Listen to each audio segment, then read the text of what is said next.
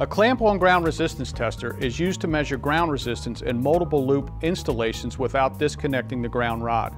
Examples of a multiple loop installation would be a ground system at a pole-mounted transformer, service panels, lightning protection systems, telephone cabinets, etc. Clamp-on methodology is a unique application of Ohm's law. The tester induces a current through a grounding circuit and uses this as a basis for a resistance measurement. Let's review basic circuitry. In a series circuit, current passes through multiple resistances, one after another. The circuit then sees the added resistance of all elements. A parallel series circuit combines elements of both. Current passes through a series of parallel resistances. Let's see how these circuit fundamentals apply to clamp-on ground measurement. Imagine a string of pole grounds parallel together through a grounded system neutral, each with a 10 ohm resistance. The clamped rod becomes a resistance in series with the combined parallel resistance of all the other rods. The remaining rods in system neutral provide the return path.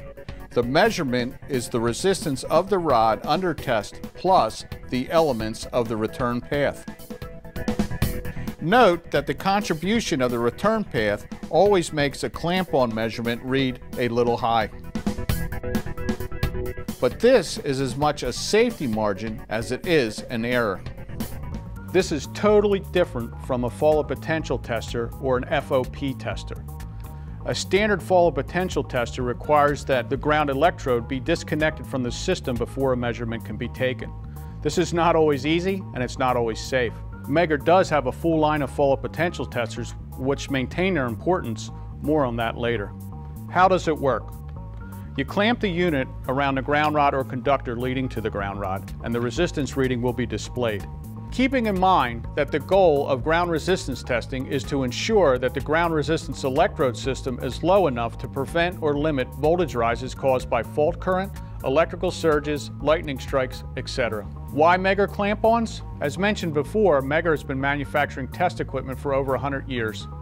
We continue to develop and improve technology. The DET units are proof of that. These units are manufactured in Megger's own facility in Dover, England.